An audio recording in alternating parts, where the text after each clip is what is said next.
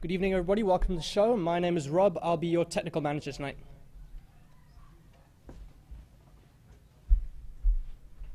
Hi, I'm Debbie. I'll be Foley tonight. I'm Danica. I'm also the Foley. I play the voice of Sarah and the Angel of Death. Foley is live sound. Hi everybody, I'm Audra, I'm the head writer and I'll be voicing the part of Kimberly tonight. Hi, my name's Natalie, Hi, I'm Sonal. and together we form the graphic design team as well as the set design and costume design. And today I'm playing the part of Margaret, who's a lesbian nun. And I'm playing the part of Annie, her partner.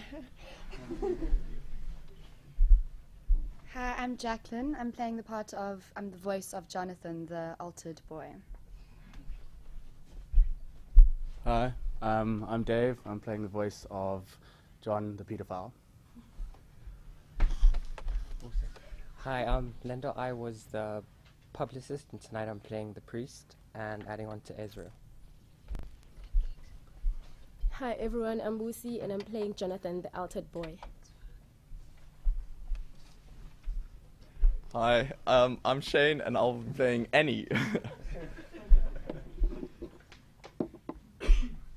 I'm Nicola and I'm playing Kimberly, Jonathan's sister.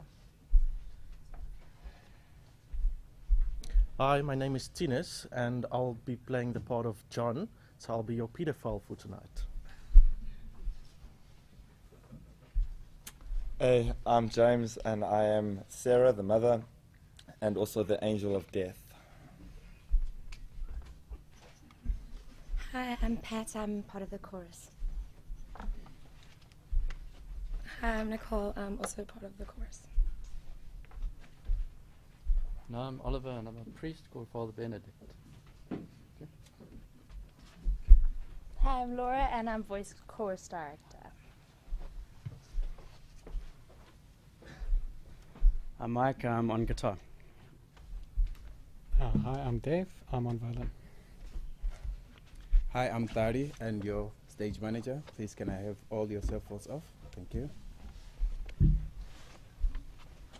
Well, now you've met all the cast. My name is Rain. I'm the director for this evening. What you're about to see is called audio drama or radio drama. This is not your typical theatre. This has all been workshopped from Monday morning, 8 o'clock, to the final piece, which you're about to see now. So little moments, mishaps, they're understandable.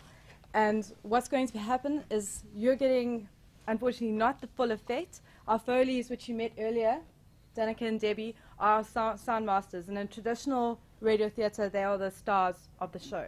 The reason being is that all these little bits and bobs they have in the corner here are actually what's going to create the sound effects for tonight. Because after this evening, tomorrow morning at 10 o'clock, this will be broadcast in Armagh. And those people listening, and I hope you listen in as well because you'll be able to hear yourselves, will be able to get the entire full effect. Okay, so what we've got here, your stage, these are your voices for this evening. They'll be reading the parts of the characters.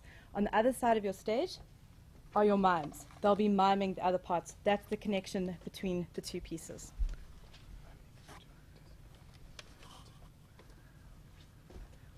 Okay, unfortunately, two actors didn't arrive this evening.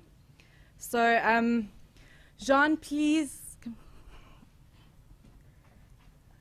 Jean, can you play the part of the old tunny that sits in the corner? That's a bit short notice. No, but like all you have to do is sit in the corner and tune in that little Oranje Sinocrane's radio. That's So I have to mime. I can't look old or. no, wait. Now you look old. I'll do my best. Thank you, Sean. Okay. Another problem, we don't have a policeman, so I'll demystify. Anthony, please, yes, please. Can you play the part of the policeman for me this evening, to voice it? I'm sort of police phobic. This time, you'll be the policeman and not being chased after. Oh, Okay. Do I have to take my shoes off? Yes, like I'd everyone? absolutely be delighted if you did that. The reason everything is carpeted is because we don't want for the mics. I'm Yes. sorry, one more thing. Is there any financial sort of remunerations for this? You get a hot dog later. Great. Thank you very much. One more thing. Radio drama traditionally works on audience participation. That's you lot.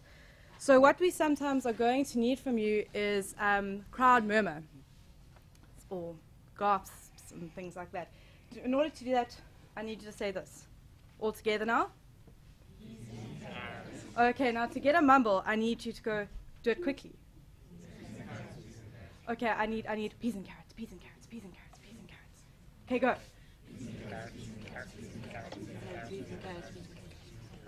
Lovely. Or if you're truly South African, you can say Bone en wortels. You ready? Bone en wortels. I like it a lot. And then, of course, your general ones of applause. When you see that, you know what to do. Great. That's what it looks like. Fantastic. Right. Let's get to it.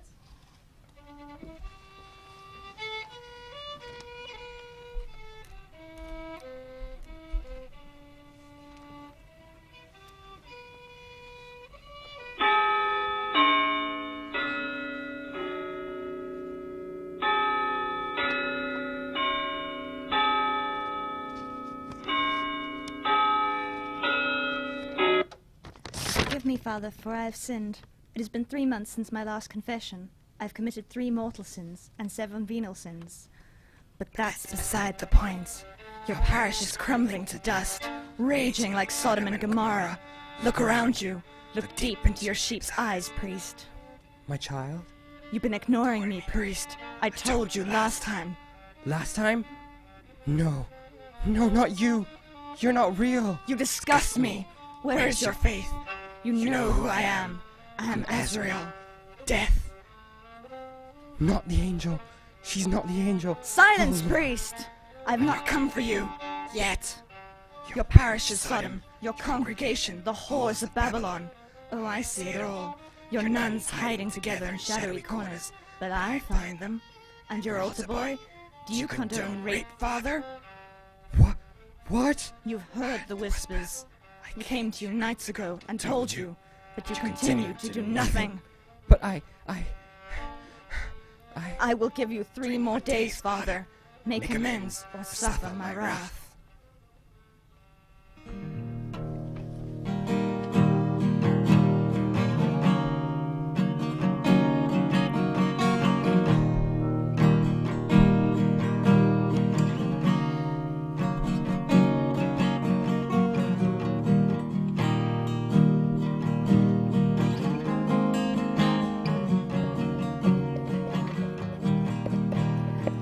Kimberly, how's your week at varsity been, my darling? Hey, sis. Hi, Mom. Hi, Jonathan. My week's been hectic. I'm just really glad it's over. For now, of course. Ooh, dinner looks lovely. Johnny, are you okay? Yeah, I guess. Do you want to come try out my new PlayStation game with me? Sure, of course. Guess you think you can beat me now that you're 12. But maybe after dinner. Dinner! Come sit down before it gets cold. Johnny, aren't you feeling well? Haven't you eaten something? Are you gonna eat? Have you eaten with John at the mall? Just try a little chicken, perhaps. I'm fine, alright. I'm just not hungry. Whoa. What's wrong with him? I've never seen him that angry. Did he speak to Dad or something on the phone? No, not that I know of. Johnny! Get back here, Jonathan! I just don't know what to do with him. I would have thought that spending so much time with John, his manners might have improved. John is such a nice, kind man for taking our little Jonathan under his wing. He's really needed a father figure recently. John, you mean John from church, the hairdresser?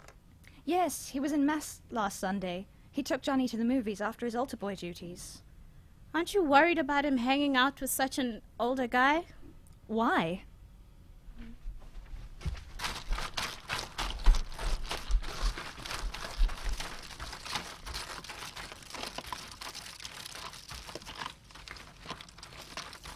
Jonathan Smith? Oh no, not him again.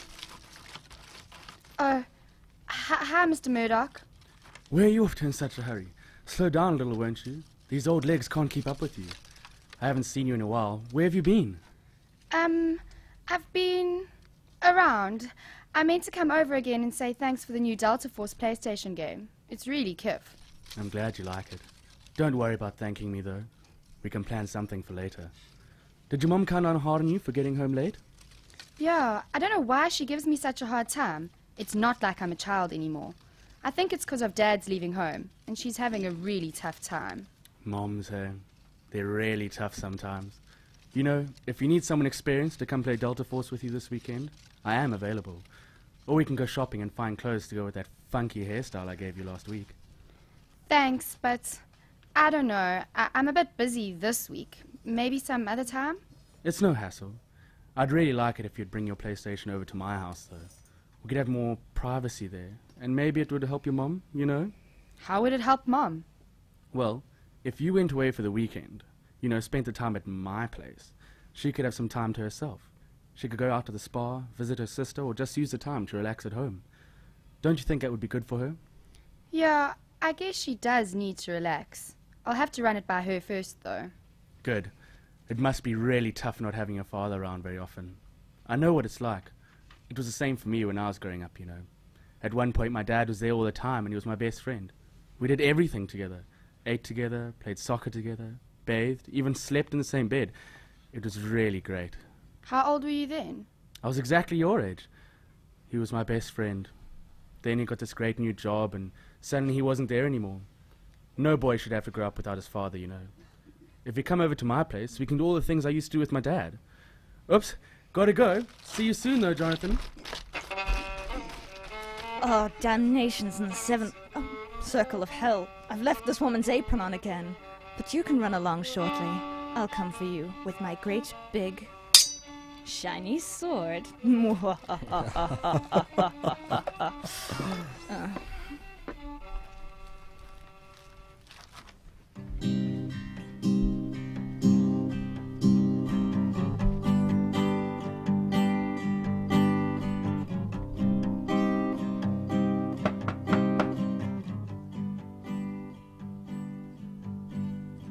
It's open. Come in.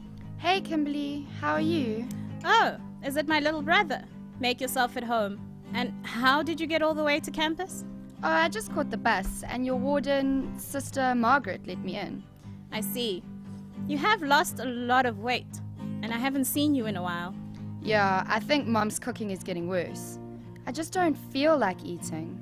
You don't seem okay. Is there something wrong? You know, I am your big sister. You can tell me anything.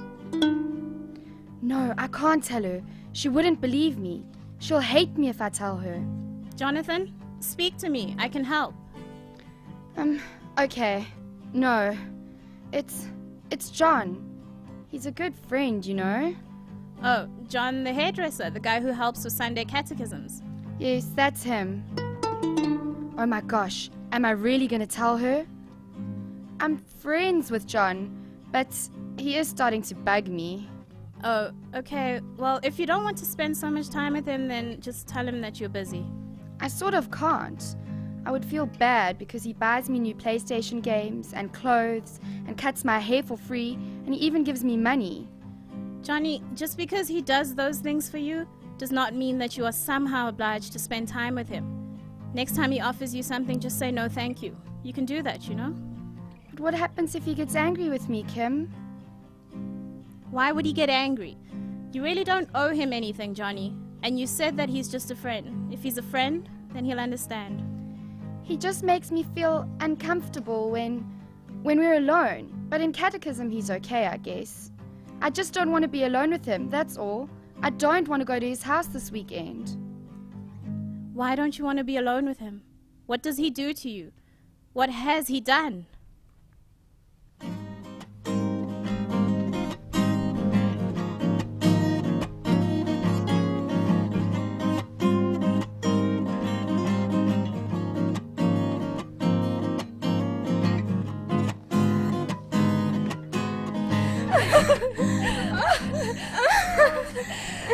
That was incredible, Margaret. Yes, it was, but I really have to go. They'll be waiting for me upstairs. And they're always waiting for you? What's the rush? Why do we always have to pretend like it never happened? Mother Superior wouldn't handle it well. You know that. Or your delicate little Catholic Church, for that matter.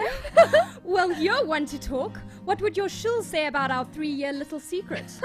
Well, at least I haven't pledged my whole life's allegiance to the shul. I'm technically over-breaking your rules, not mine. And I'm not an Orthodox Jew after all. I don't get barred from my heaven for passionately loving the tenderest, juiciest, most delicious woman in the universe. Stop it, Annie. Your heaven? Do you even have a heaven? Jesus is the only way to heaven. So you're telling me all the Jews who have died throughout history went straight to hell? Give me a break. And plus, how do you know what Jesus wants? Anyway, I think if Jesus was a woman, she'd be making passionate love in the basement of a library too. Listen, I can't get into this right now. I'll try and see you later, baby. Wait, Margaret, don't go yet. I didn't mean it like that. But I have to go. Well, you can't go without your rosary, can you? Oh, where? Give that to me. No. Give it to me. No.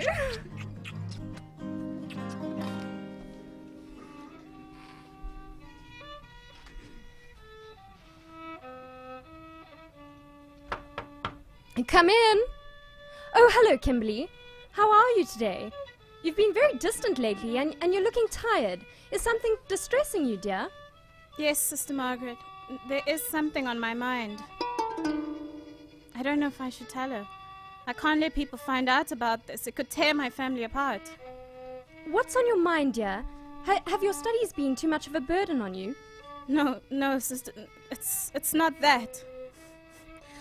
School is the least of my worries at the moment. Kimberly, as a child of God, do not fear to speak. His grace and glory will shine no matter what. What if it's about Annie and I? Could she have seen us? I overheard a conversation between Jonathan and a member of the congregation, John, the hairdresser, the other day. It wasn't my intention at all, but they were standing outside of my bedroom, and I couldn't help overhearing. Here, dear, have a tissue. What did you hear, my child? Sister, I don't know how to say this, but I suspect that there's something sexual going on between Jonathan and John. John from the church? No, dear, I can't believe it. He's an upstanding member of the congregation. He always gives his time and money into the church and all the projects we run. He always volunteers for catechism on Sundays with the children. No, not John, dear. But Sister Margaret, you didn't hear what I heard. I know what it was. Jonathan is the victim here. Kimberly, my child, you are letting your imagination run away with you. I know things are really difficult at home right now. Maybe Jonathan is just seeking a father figure in John. And John is a good man. A good man? I heard him say some really disgusting things to Jonathan. You haven't seen the changes Jonathan has been going through. He doesn't eat. He's sullen, withdrawn, and he's sometimes aggressive. He's changed, and it's all because of what that sick bastard is doing to him. Now, Kimberly, dear, I think you need to calm down. Think about the accusation you are making. John is a pedophile! What kind of good Christian man invites a child to go bath with him, sister? Oh my gosh, Kimberly. You could be right. He does shy away from adult company and take a great interest in children. But if it's true, what do I do about it? This could ruin the reputation of the church. The congregation will be shocked, and John, he will get what he deserves. I'm sorry, but the church is not my concern. My family and my brother are, and I will do whatever it takes to protect them. Godspeed to you, my child. I cannot follow where you go. My duty is to the church now.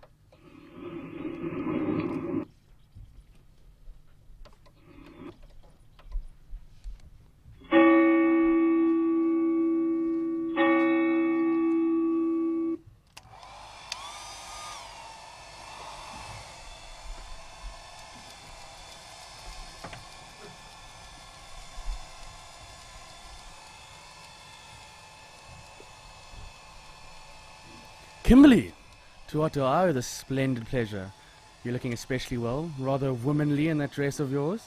Well, actually, John, I didn't come here to get my hair done. No highlights or a blow wave today? I do have a great new shade that would really bring out the colour of your eyes. No thanks, I'd rather not. Well, how can I be of service to you then? I was hoping we could actually just go in somewhere private and talk. Sure. Let's go to the back and treat ourselves to a steamy latte. I could do with a break. If I was your father, you know I'd keep my eyes on you. A pretty girl like yourself should really have a chaperone. I think you have been keeping your eye on more than... I knew we had a connection that day in the church. I felt it too. John, step away from me right now. I know what you're trying to do. I like fire in my woman. But you like fire in little boys even more, don't you? God sees you and knows what you have done. Well, Kimberly, is that all this is about? You trying to pin your little brother's imaginings on me. You know that I'm a well-respected member of the community and the church, don't you? You know that while I sit there... Stop lying to me, John. He told me. My baby brother told me what you've done. So what exactly are you accusing me of? You know exactly what I mean. You've been molesting my brother. I'm going to take you to the police. Oh, really? And what are you going to tell them? That I seduced your brother? That he liked it? That he came back for more? But he's 12. How could you? Well, do you really want to know? When they're 12, it's easy. They're especially soft and subtle, and they're just so trusting they even come to me naked. Do you want to know something even more special about boys and girls when they're 12 years old? They're bald. No hair, soft lips, just innocence. You're not going to get away with this! Oh, really? Did you know that at least 60 children are raped in this country every day? And how many of them actually report it? People like me get away with this all the time. Do you really think little Johnny's going to tell on me? Especially when he was the one coming back for more? Think about the shame he'll feel if you tell. You'll ruin his life.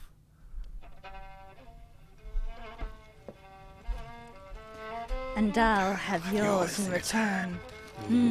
Wonderful. I think it's time to go pay a visit to Again. I think it's time to go pay my priest a visit.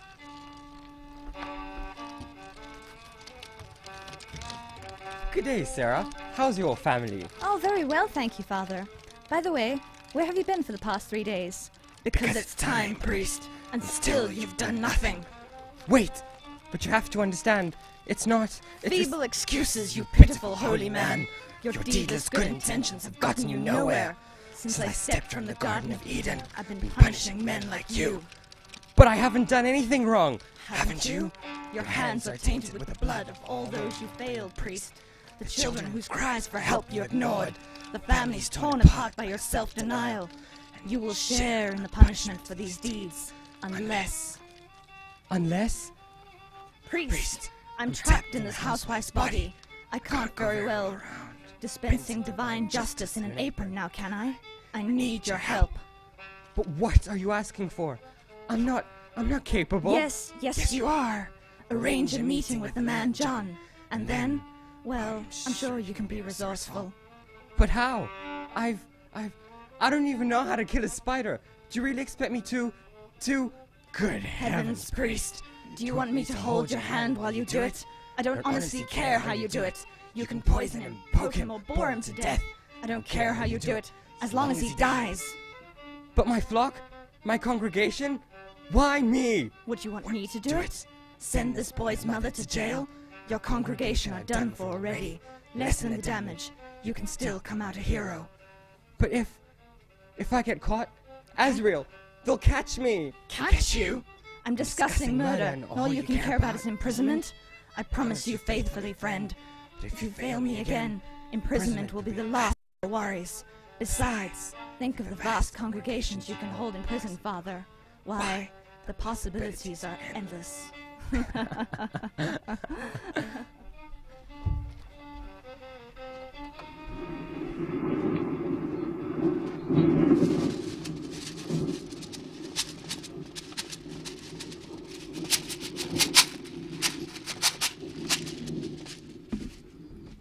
Margaret, hi. Annie, oh, thank heavens. What's wrong? The priest, he's... John is dead.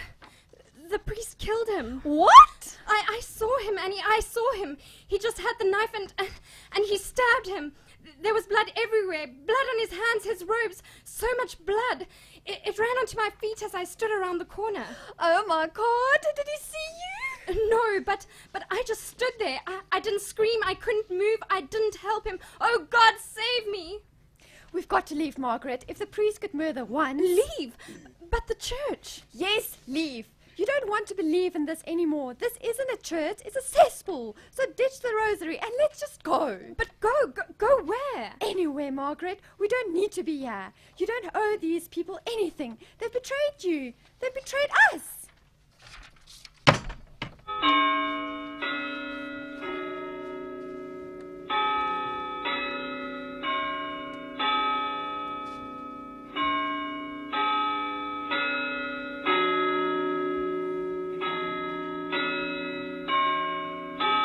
My gosh, did you hear that John had actually been molesting the altar boy Jonathan? What, John the hairdresser? Yes, the fag. Human debris. At least he didn't have the nerve to show up today. People like that should be locked away. But how did you find out about this? I overheard Sister Margaret talking to Father Benedict. Well, that was before she ran away with that gentle Annie, so it just proves you can never know. Can this congregation become any more corrupt, having a homosexual affair under the roof of the Holy Father? Disgusting. And then running off. Here comes Father Benedict. I'm sorry, priest. It was for the good of my son. You have done well. My children, I'm so sorry. I've done my best to undo the evils under this roof of God, but for too long I did nothing and let our family tear itself to pieces. And now, it's too late. It's just too late. I'm sorry. I tried. I did as you asked, Ezrael. I did what you asked. Oh God, what have I done?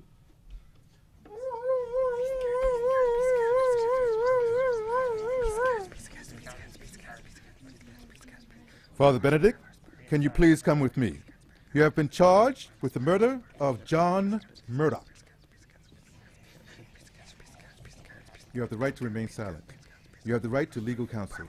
You have the right to a phone call. What you say and do will be used against you in a court of law.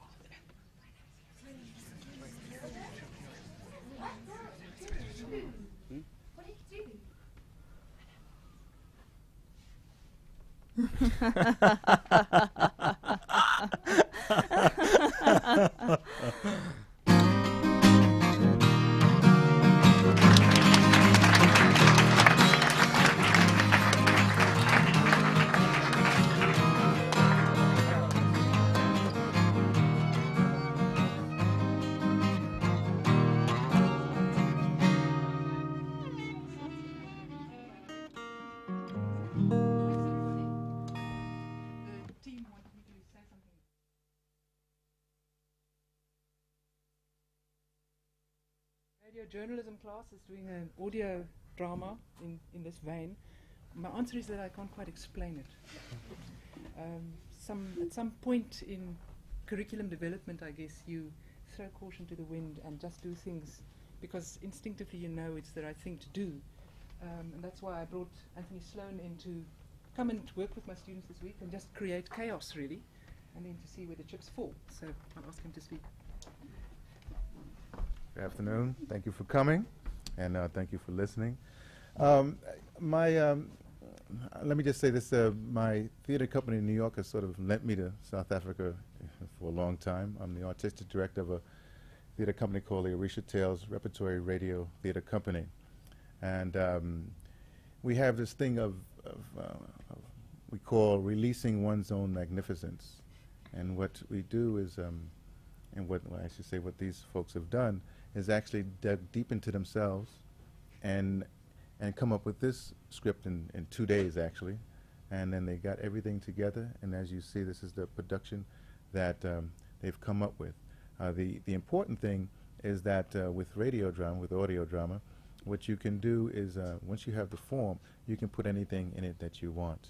And in that regard, I'm actually attached to ADASA, that's the Institute for Democracy in South Africa, and I guess it's appropriate to be attached to ADASA because we believe that audio drama, radio drama, is purely a democratic form because, as we say, you could be a 4-foot ogre and play a leading character. So in that sense, the information that comes through and who brings the information, there's no sort of prejudice about that. So everything that you impart, you can sort of just could just be, well, it can be true. You know, you can dig deeper, and it's a form that everybody can engage in. So I want to thank the people at Rhodes for actually developing this form a little further, and hopefully, especially in South Africa, when you have emerging forms of expression, that this form will take hold. I mean, because after all, you don't want to just look to Europe or the Americas or even any place else. You want to, create. We want to create our own forms that express what we want to express. So here in the land of Steve Biko, especially, we've created this, and hopefully we'll be able to continue it along. So I want to thank everyone for coming out, participating, and we'll see you real soon on the radio.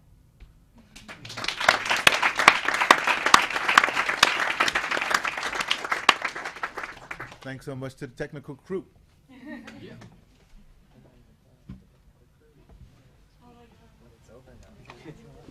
Go home.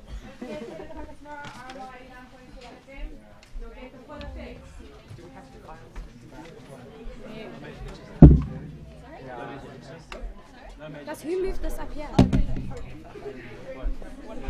I was like, what's going on?